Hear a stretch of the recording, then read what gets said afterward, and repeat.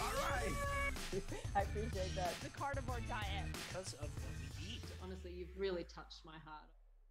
Everything you're saying, I resonate with so deeply because that is so much of my journey where I was a competitive tennis player. I was the push on through person that if you told me, gave me a workout, you gave me a long day, like I could put my head down and I could do it.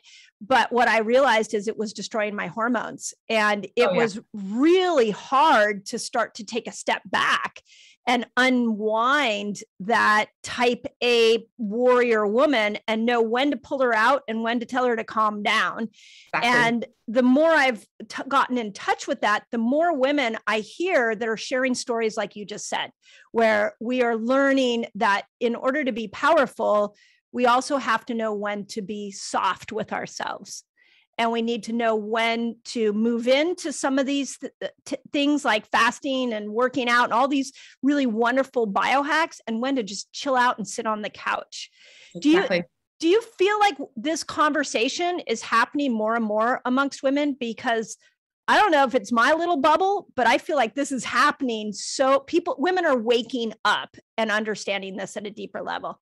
Yeah, no, I definitely feel like a lot more women are talking about it, especially in the biohacking world, which is such an interesting place to be in because it's mainly male dominated. Yes. And the voices in there are all men. And I love that world. I get introduced to the best technologies I've never heard of that work.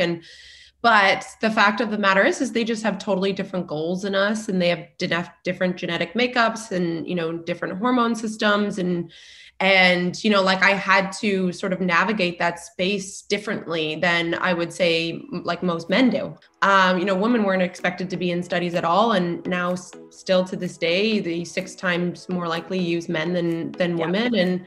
And that's like the real issue, right? So you can't just like look into the research and study and know that this is going to be great for us.